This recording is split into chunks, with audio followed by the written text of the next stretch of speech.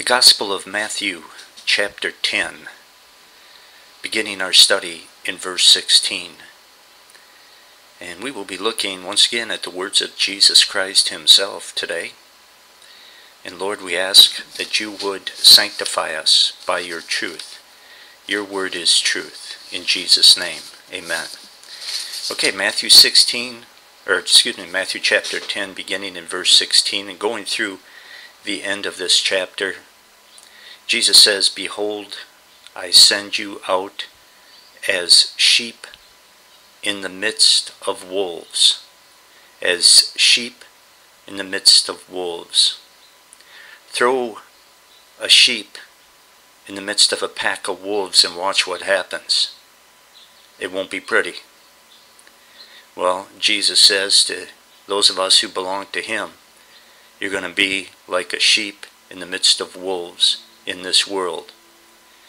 And what he is saying is that many people who have no regard for Christ or the Word of God, especially will hate preachers who preach the Word, and will hate any Christian who says what's right and does what's right. In other words, Christ obviously is saying,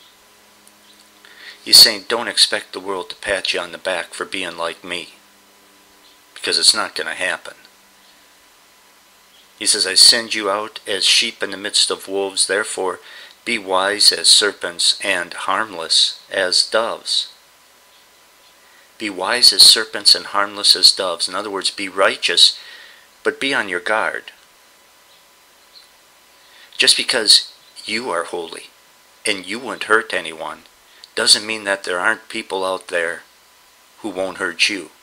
It doesn't mean that there are not any people out there who aren't interested in hurting you. There are. Verse 17. But beware of men, for they will deliver you up to councils and scourge you in their synagogues. And Jesus is talking to his apostles here, and that is exactly what happened. Just as Jesus said. All the apostles were beaten because of their faith. All of them were jailed because of their faith. And all but John was put to death because of their faith in Christ. And here's the thing. It was all done legally. It was all done according to the laws of the land. And the lesson for us there is, don't be surprised if the laws of the land do not always uphold biblical values. But if they do not, we must.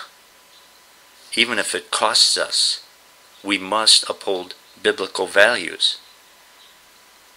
Verse 18. Jesus says, and you will be brought before governors and kings for my sake, as a testimony to them and to the Gentiles. Wicked men would arrest the apostles because of their devotion to Jesus Christ. But instead of being upset over this unfair treatment, the apostles were to recognize that God is sovereign, God is in charge of all things, and if he allows something bad, then he wants to use it as an opportunity for us to witness for him. How are you going to witness to judges, to lawyers, to people in prisons, to people wherever, if you're not persecuted for Christ and therefore put in these situations? So they are to recognize the sovereignty of God in even all these bad things and the fact that God wants to use them. 19. But when they deliver you up, do not worry about how or what you should speak, for it will be given you in that hour what you should speak. For it is not you who speak, but the Spirit of your Father who speaks in you. In other words, God will give them the words which will honor Christ. And it's true for us too. In a crisis, God will give his people the words that he wants them to speak. God will give his people the words that he wants everyone involved to hear. Now, God does not promise to give us words which will get us out of trouble. He promises to give us what we need to say Whether people accept it or not, that's a whole different issue. Verse 21. Now brother will deliver up brother to death, and a father his child, and children will rise up against their parents and cause them to be put to death. Treachery, betrayal, backstabbing await all disciples of Christ who live holy and speak the truth, to one degree or another, especially, and it's worse at some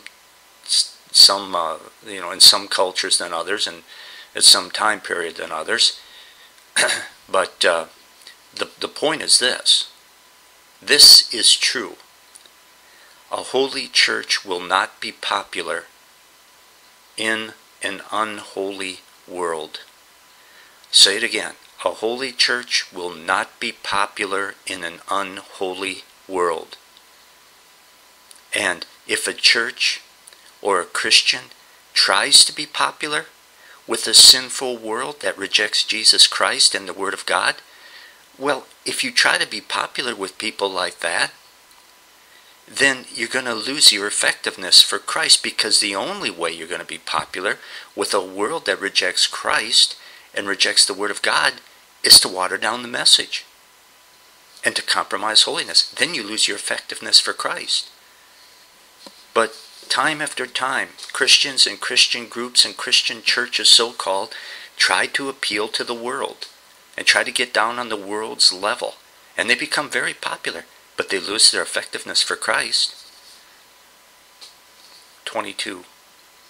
And you will be hated by all for my name's sake, but he who endures to the end will be saved.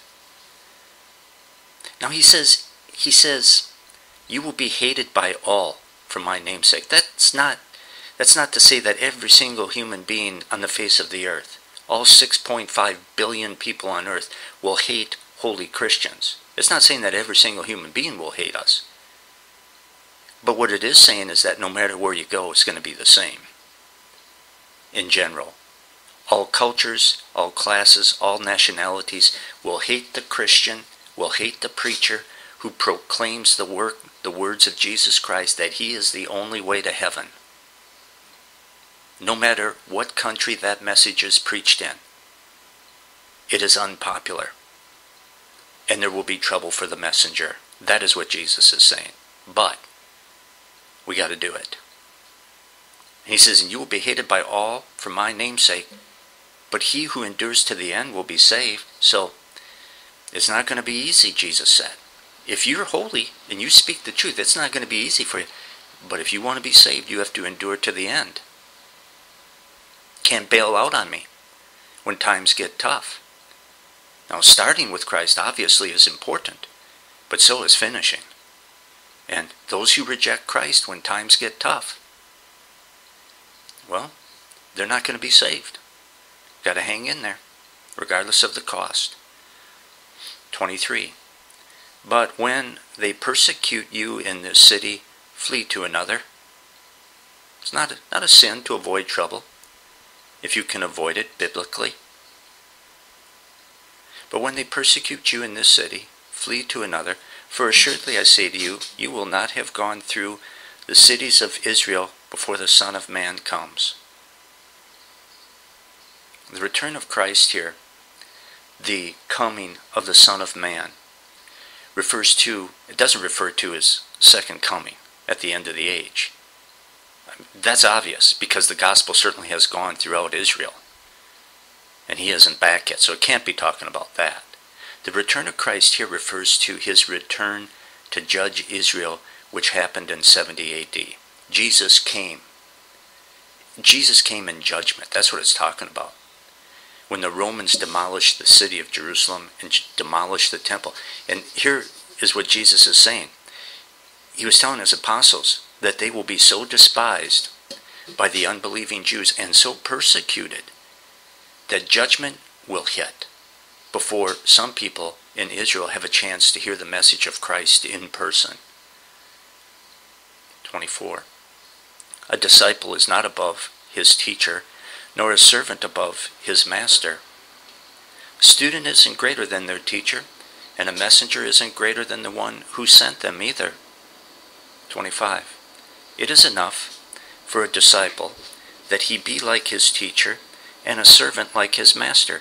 If they have called the master of the house Beelzebub is talking about a demon or someone who is evil, how much more will they call those of his household? And this is what Jesus is saying. You belong to me. You live for me. Don't expect to be treated any differently than I was. You live for Jesus. You say the things that he said. You do the things that he did. You are holy like he was. You speak the word of God like he did, in an unwatered down way like he did, and you wonder why you get opposition? In this world? Don't wonder. The mystery is solved right here. If the world called Jesus evil, and they hated Jesus, then who are Christians to think that they should be able to please God and still be loved by the world for it? Christ says it's not going to happen. That's why. I'm sorry, but, I look at these ministries that are just loved by everyone in the world, it seems like. Even, so many people that don't even claim to be Christians, they just love these people. There's something wrong there. Woe unto you, Jesus said, when all men speak well of you. They're holding something back. They're not saying what Jesus said. They're holding back truth. 26. Therefore do not fear them, for there is nothing covered that will not be revealed, and hidden that will not be known. Do not hold back the parts of God's word that will make you unpopular. People may call us narrow-minded for preaching the word of God. People may say that we are unloving because God will judge sinners, and that's what we say.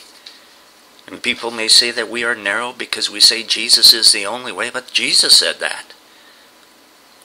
And God says the day will come when the people will know the truth, and his people who were falsely accused are going to be vindicated.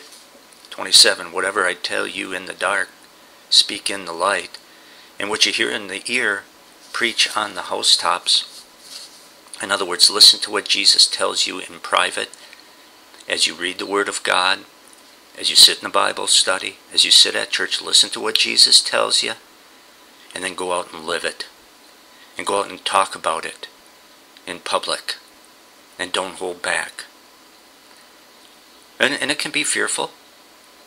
But Jesus says in verse 28, do not fear those who kill the body, but cannot kill the soul, but rather fear him who is able to destroy both soul and body in hell.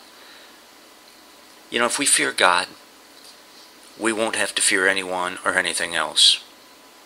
If we fear God, we will be right with him through Jesus Christ. And if that's the case, the worst that anyone or anything else can do to you is kill you. And that just means you go to heaven, which isn't bad, which is pretty good. Verse 28 again. And do not fear those who kill the body, but cannot kill the soul, but rather fear him who is able to destroy both soul and body in hell. The only thing that we should fear is hell. Everything else is temporary and minor when compared to the horrible and endless sufferings of a sinner who rejects Christ. Stay out of hell is what Jesus is saying. At all cost, stay out of hell. Period. 29. Are not 2 sparrows sold for a copper coin, and not one of them falls to the ground apart from your Father's will? Not many people pay attention to a little sparrow, Big deal. A sparrow just flew by. Who cares? Don't even notice it. But God thinks they are a big deal. And when a little sparrow dies, a sparrow that no one ever even knew was living, that no one ever even cared was alive in the first place, when that little sparrow dies, its death is a big deal to God. Because he cares about his creation. And then Jesus says in 30, but the very hairs of your head are all numbered. One hair on your head doesn't mean much to you. One strand of hair is worthless. What is one strand of hair worth? Not much. Especially if it falls off your head, gets in your food, or gets in your mouth.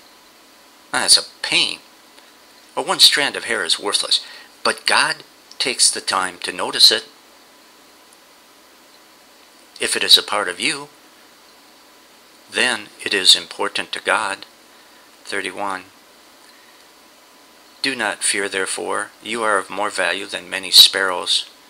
God did not send his Son in the form of a sparrow to die for sparrows, to take sparrows to heaven. Well, God cares about every little bird, but he became a human being, and he died for us so that we could go to heaven. So, yeah, he's concerned about sparrows, but look how much more he's concerned about us. He became one of us. So if God is willing to do that, then he must love us an awful lot. And therefore we don't have to be afraid of anything. Verse 32. Therefore whosoever confesses me before men, him I will also confess before my Father who is in heaven. If we are not ashamed of Christ before those who reject him, then Jesus will tell the Father that we belong to him after we die. At some point and in some way, before someone, a Christian should say, I belong to Christ and I'm not ashamed. That's very important to Jesus Christ, that we do that. And we move on now to verse number 33. But whosoever denies me before men, him I will also deny before my Father who is in heaven. And this isn't talking about an occasional failure to speak up for Christ. This is talking about someone who never says, I belong to Jesus, doesn't want anybody to know, doesn't want to be connected to Christ. Or it's maybe talking about someone who has confessed Christ at one time, but then later renounced him. If we say, I don't know Jesus, then Jesus is going to say, I don't know you either on Judgment Day, and that's going to be a hard pill for us to swallow. 34. Do not think that I came to bring peace on earth. I did not come to bring peace, but a sword. Jesus came to die and to bridge the gap between sinners and God, that's for sure. But he did not come to try to get everyone to get along with each other. I mean, that would be nice if everybody loved each other and everybody got along, but that's not the reason Jesus came. Actually, the natural result of some receiving Christ and some rejecting Christ is strife. The unsaved who do not feel comfortable with Christians who live and speak the truth, that's never going to, I should say the unsaved who reject the Word of God, they do not feel comfortable with Christians who live and speak the truth. They never have, they never will. And so Christ said, do not think that I came to bring peace on earth. I did not come to bring peace, but a sword. For I have come to set a man against his father, a daughter against her mother, and a daughter-in-law against her mother-in-law. And a man's foes will be those of his own household. The connection between a Christian and Christ is stronger than the connection between that Christian and a member of their family. A Christian who wants to stay connected to Jesus is going to refuse to go along with sin in order to please a family member. And that often leads to strife, because the unsaved family member doesn't get it. Takes it personally, perhaps. 37. He who loves father or mother more than me is not worthy of me, and he who loves son or daughter more than me is not worthy of me. Anyone who won't live for Christ because someone else doesn't like it has made their choice, and it is a wrong one. And unless they repent of that wrong choice of putting someone or something before Jesus Christ, they're going to be lost. And, Jesus says here, he who loves father or mother more than me is not worthy of me. He who loves son or daughter more than me is not worthy of me. No one is worthy of Jesus. But those who persevere with Christ to the end will be saved, not those who bail out because it causes strife. 38. And he who does not take his cross and follow after me is not worthy of me. Taking up your cross and following Jesus means being loyal to him and not renouncing him no matter what suffering, no matter if it means loss of job, loss of friends, loss of life. That's what it means to pick up your cross and follow Jesus. It means being loyal to Jesus even when it costs you, no matter what. And anyone who renounces Christ because of threats, because of pressure, because of persecution, is not saved, period. Say, can they be saved? Well, sure, if they repent of that. 39. He who finds his life will lose it. He who loses his life for my sake will find it. Those who refuse to sacrifice and suffer for Jesus will lose their immortal soul. Those who renounce Jesus in order to be popular will lose their soul. Those who are true to Christ, even if it means sacrifice and suffering, will be saved. 40. He who receives you receives me. He who receives me receives him who sent me. Anytime we do something for a Christian, we are doing it for Jesus. Anytime we are rude to a Christian, we are rude to Jesus. We are all connected. And that is how Christ sees it. So it's very important for us to be kind to Christians. 41. He who receives a prophet in the name of a prophet shall receive a prophet's reward, and he who receives a righteous man in the name of a righteous man shall receive a righteous man's reward. We are in this thing together as Christians. We all have certain gifts and opportunities to help the church and to do the work of Jesus. We all have our part to play. And as we do our part, and as we help and encourage one another, we will stand before Jesus and share in each other's rewards, because we're all connected, and none of us can do anything by ourselves. 42. And whoever gives one of these little ones only a cup of cold water in my name, or in the name of a disciple, assuredly I say to you, he shall by no means lose his reward, as Granny would say it. This is what Christ is saying. He wants us to understand this. If you're a Christian, you are a child of God in Christ. And God has his eye on you. And God loves you so much that he keeps track of every little thing anyone does for you. And if someone does something nice for you, you can bet he's going to write it down and he's going to repay them. You're that important to him that he is very impressed and very grateful when somebody is good to you because you're his child. Next time, chapter 11. Until then, so long, everyone.